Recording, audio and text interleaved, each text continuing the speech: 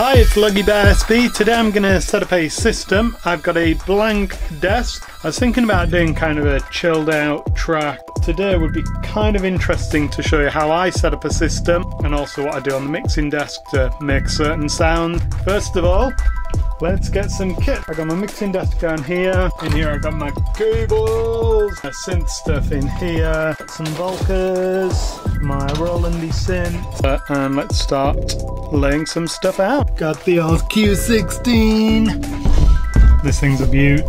Grab my Novation SL MK3. Maybe a Minilogue. This is my little mount for my Novation guy. It's really brilliant. Oh yeah, look at that. Oh, beautiful. And maybe the Model D, because it sounds beautiful. Oh, the sounds are kind of a chilled out vibe. Minilogue, Model D. Oh, I definitely need the drum. Roland TR-8S. Yeah! I'll go for a Roland SE-05. I love this guy. It's just so lovely. No, I'm not feeling that. Let's try an SE-02. How many is that? We've got drums. 1, 2, 3, 4. What else? Do you want to have too many synths out? It gets a bit confused. Yeah, actually. Volca FM. This guy's pretty cool. I've got 8 tracks of sequencing, but I usually always sequence my drums on the TR-8S, so I usually only use synths for sequencing off this. And I think 5's enough. Melody on SE-02, maybe a bass line on the Model D, kind of padsy, weirdy sounds, maybe an Ape on the Minilogue, or Chords, because that's a poly, that's mono, and that's a poly. You can see if we can find some weird sounds with this. Cool, so now I'll just try and lay them out. Desk in the middle, I quite like having access to the desk all the time. Sequence of there. I don't have the gap, but it works. All these out all in a beautiful line. I really need that access to it usually. Looks pretty cool to me. What do you think?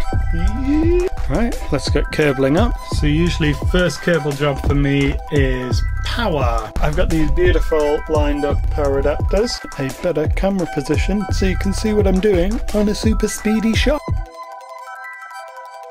Okay, that's everything powered up. Everything's working, which we like. So usually I use the Canton MIDI through, MIDI in, directly to the Novation SL MK3 MIDI out, and then I just use separate MIDI cable. There is stuff with MIDI through, but to be honest with you, I always just use this because it's just clean and it works. I've never had any MIDI problem. It's the way forward. Let's wire this up. I always end up forgetting to do the power, so I should do that first. I'm like, why is my MIDI not working? It's because I haven't powered this guy up.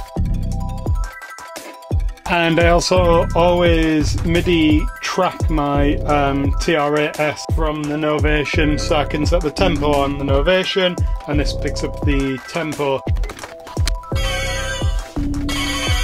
And that was my belly playing the Korg Volca FM. Next, what do we need? Audio. Let's wire up the audio. I'll lay that out in a similar fashion on the mixing desk. Korg Minilogue here, D05, dang, dang, dang, dang. Let's start wiring up some audio cable. For my Roland SE-05, I'm going to do it stereo input. This desk's got 3 stereo inputs, but it's also you can gang channels together to create separate stereo inputs as well. So I'll make sure I'm going to put the Roland SE-05 in stereo because it's got stereo sounds. The Model D, it's just a mono synth, so I'm only going to plug in 1 cable into the line input. Same with the SE-02. Now for the TR-8S, I've actually got 4-way looms cables I made up, because what's really cool is I can pull out all of the different sounds on different channels on the desk, which means I can compress and I can EQ each different element as I like, which I absolutely love doing. It gives me way more control. Boom, and that is all my cabling done. Oh, apart from this line 6 unit, better get another cable from the loft. Sometimes it pays to be a cable hoarder. Oh yeah! And I think I've got the right one to hook up this guitar pedal to this mixing desk. It's got like XLR outs, which is a little bit annoying from the desk. There's no outputs on jacks. Female mini jack to 1/4 inch. So that should work. And I've actually run out of, oh no I haven't. I knew I should have picked the loom up from the loft. Let's go get that one too. Yep, that's even more cables. Right, so that's pretty much the wiring done. But next, I'll start playing with some sounds. Let's do it. I'll also cable up the power for the speakers. Let's reset this channel. So weird sound. So, got the Minilogue playing. Let's get the Novation Setup. Go into my templates with Shift Session. Track number 1, I'm going to find my named Minilogue, and channel, I've got these stupid little stickers on that are brilliant. Channel 1 for my MIDI channel. Obviously each unit you need to set the MIDI channel internally. That's working there. Go back to patterns on here and check it's working, and it is. So I was thinking maybe with the Minilogue it'll be like an ARP or maybe Chords. Should we try some Chords maybe? Oh, that sounds crazy. I like that sound. Let's play around with it for a bit. Definitely want some attack. Oh, that sounds lovely. I quite like that kind of thing. Let's try a little bit of the delay on it. Yeah, I like that. So I'm going to set tempo. I kind of want like a quite a slowy, laid back vibe. Let's try 90 BPM. Let's just drop a nice simple bass line on it.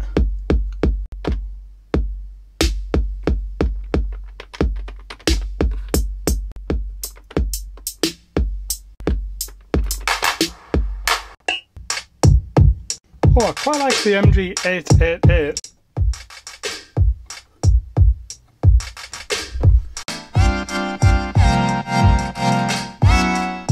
Maybe even a little bit slower, a little bit faster. Let's go back to patterns, let's clear these. If we do like a 2 loop. I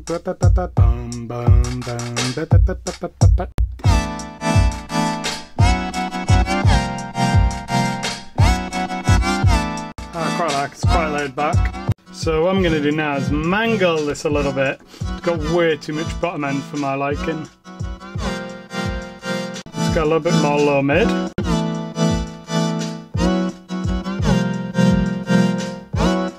Take out a little bit more bottom end.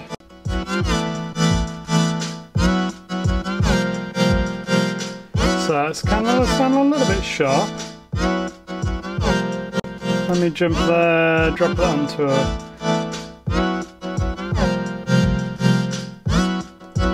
that's pretty nice, leaving lots of space, and the comp is going to really control this. So I'm going to go into the peak one, I'm going to go super fast. That's really working hard. Getting after the comp. Sounds kind of nice and glitchy.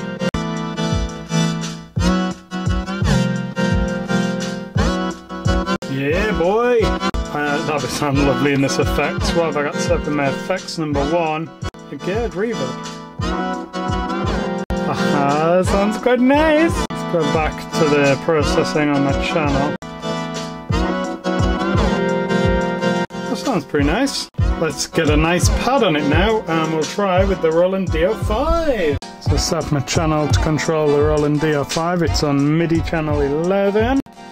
Let's go to my templates. It's like a list of all the synths that I'd love to own, but I don't.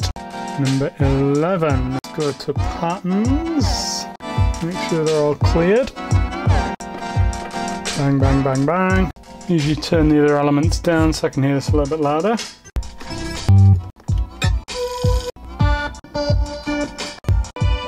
Oh, I quite like that. Let's just drop some in on that. Make sure I'm on the first bar. Here we go. 1, 2, 3, 4.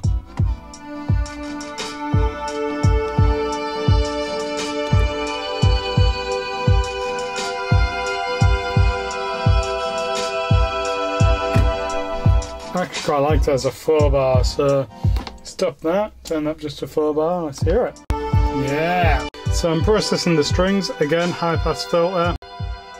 Now what I already know is I've got quite a lot of stuff going on in this section from my other sound. So I'm going to thin that out a little bit. I'm going to give it a little boost low down, I think. So I got a little bit of bottom mid-range, thin out the top a little bit. Maybe thin out the high mid, but then I'll shove some really high in.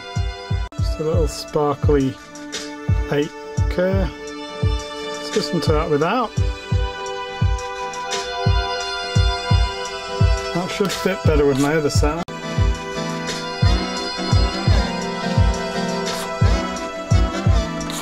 That sounds alright. But what we need is loads of effects. Using my effects engine number 2. 2 taps below, that's what I'm looking for. The other day I used this delay Craftworks, sounded pretty good.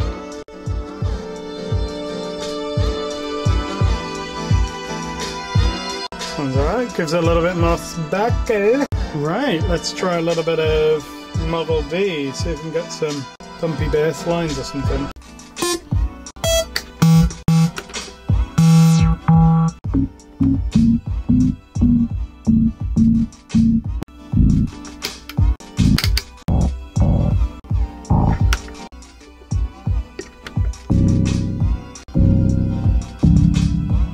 Yeah, I quite like that, it's kind of weird and interesting.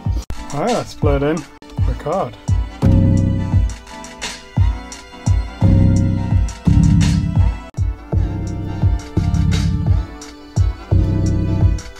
Right. That's with the comp in. Quite like that.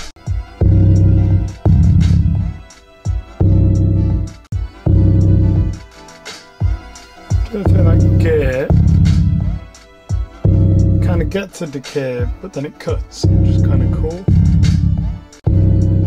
See what I like the sound of up here.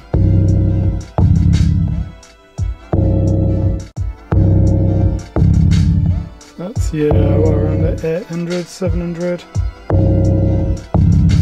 Obviously not that much, but I quite like some little nice frequency in that. Make it thin.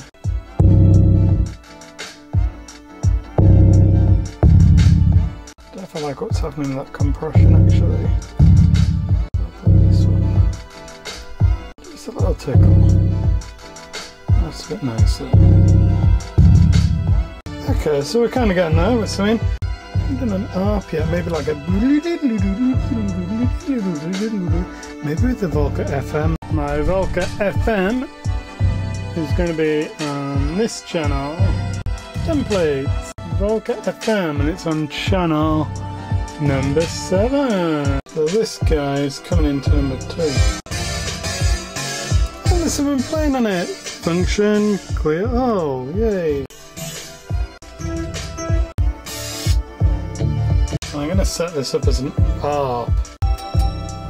Music box. Let's have a look at setting up the ARP. So at the moment on the SE-02 there's only one ARP, which kind of sucks by the way. But anyways, we're on part number 1, 2, 3, 4, 5. So if we go to the ARP, we select part number 5. Shift and ARP will actually turn it on.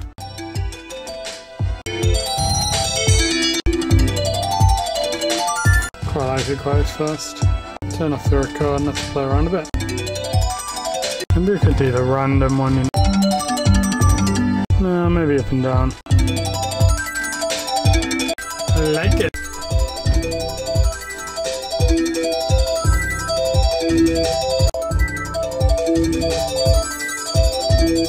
Do some processing on this thing. Now with my effects on here, I'm definitely going to pull out a lot of that bottom end. Look how much difference that makes. Beautiful. Control it with a bit of compression. Yeah, standard compressor's fine, super fast, fast release. Just a little tickle. Nah, I don't like it, actually, let's leave it. So I want to put this in a reverb all the time, so let's go to effects. Effects number 3. If I go to the back panel, I can actually just make this an insert. I'm going to insert it onto my stereo line 2. And I want it to be a reverb. Let's try a different reverb. That's nice.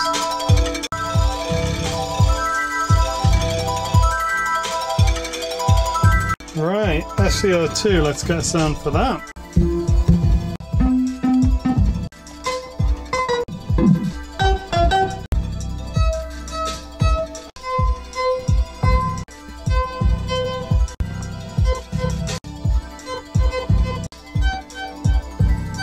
Cool, let's record that, sounds kind of cool.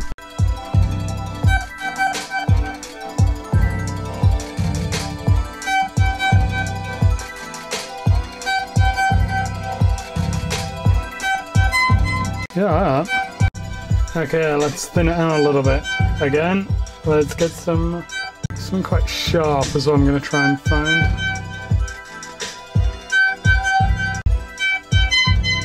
I don't like that. This one kind of nice. Compress it a little bit. Back to EQ, come on the bottom end. Give me a low pass. And we definitely want some kind of like weirdy verb on that. So let's go back to effects. I'm going to put effects number 4 as a insert again. Insert it on my channel number 4, which is where this is. Apply that. Press the insert button. Let's check out the modulations.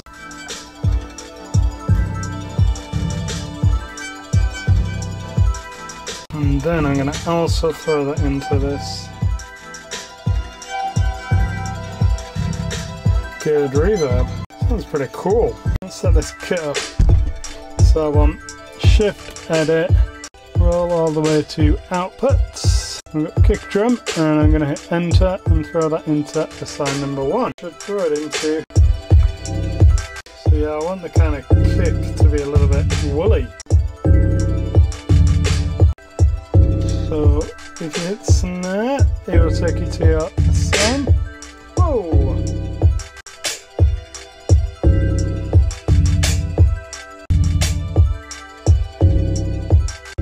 I like a little bit of low mid bite on the snare. Playing around with the EQ.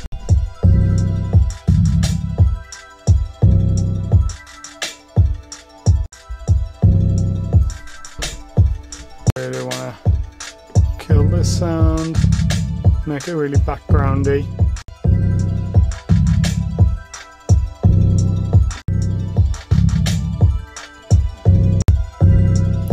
And then finally, now what's also cool with this desk is I can set it up as a custom layer. Stereo's up here on that layer.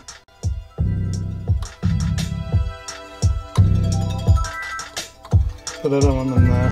So let's go setup, controls, custom layer, number 1. I'll have that as number 1. Number 2, I will have a stereo 2. I'll have a stereo number 2. Sounds so confusing! Well, it's not once it's set up. So I got my drums, now my synths. Right, let's EQ this a little bit more so if I can get it to sound better. So start from just my kick, I think, and the bass. I think that sound could actually be even more. Yeah, so I've got the pad dipped down at 800 Hz because I didn't like the sound of it there. So it makes sense on my like that sing in that space. Also, I quite like the idea of that snare. That gated reverb as well.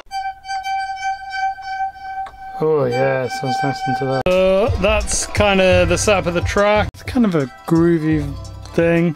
Probably only like a 2.5, 3 minute track. Just something a bit chilled.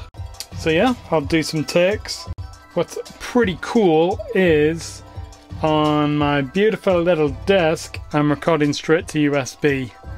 There's no computer.